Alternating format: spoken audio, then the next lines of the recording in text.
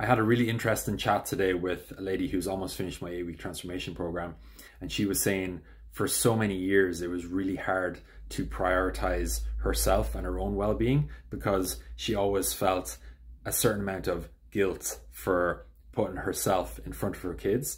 And she's had the realization since she started the program that if she doesn't take care of herself, her mental, physical, emotional, spiritual health, then she can't be there for her kids, for her partner, for her family.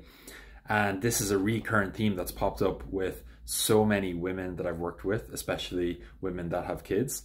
And when you have that realization that, hey, I actually need to prioritize myself, I need to be number one, because if you're not the healthiest, best version of yourself, then how can you possibly be there for your kids, for your partner in the best way that you can show up, you know? And so when you look at it from the longevity standpoint as well, the healthier, the stronger, the fitter, the happier you are, most likely you're going to have a longer life and you're going to have better health into your 60s, 70s, 80s, maybe even 90s.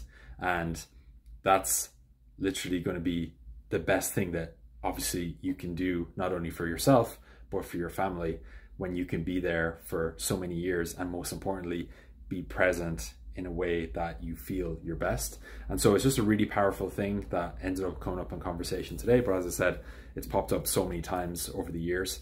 And yeah, I suppose the takeaway is just like, don't feel bad for prioritizing yourself because you deserve it, you know? So we'll be interested to hear your thoughts. Drop a comment down below and I hope you enjoy the rest of your day.